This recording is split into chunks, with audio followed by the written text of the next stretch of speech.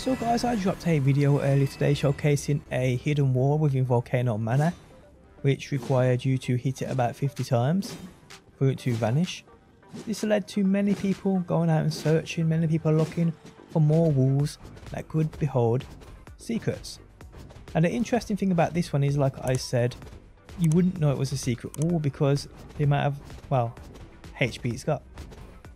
You had to hit it. I actually hit it about 25 times, 30 times, my most powerful weapon, before it got destroyed.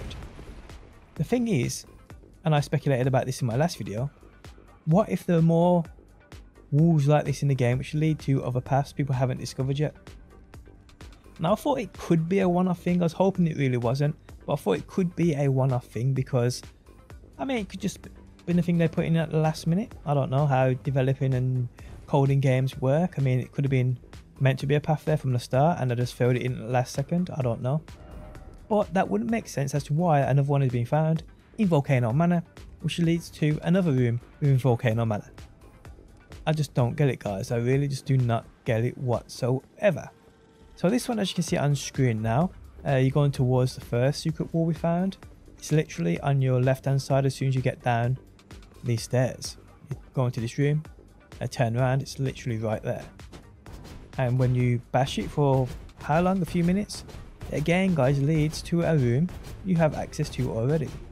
Which to me is utterly weird, bizarre. I don't know what's happening here, why this is here.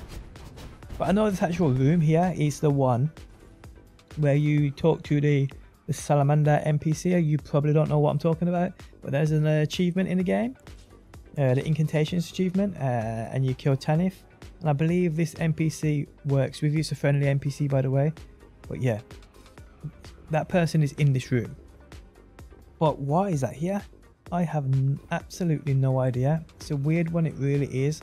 I've no doubt now there's more in this game somewhere. And I'm hoping you guys can help me find them, because that's what I'm doing all night now. All night, people. I am staying awake, looking for these secrets, because this game is just absolutely full of them. And we find something new every single day. So this doesn't really come as a surprise to me, to be honest. I'm not even going to lie to you.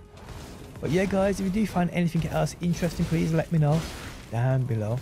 Guys, thanks as always for stopping by. If you do enjoy the video, leaving a like really helps out. If you like what you see and want to see more Elden Rings, be sure to subscribe, and hopefully, people, I will see you on that next one.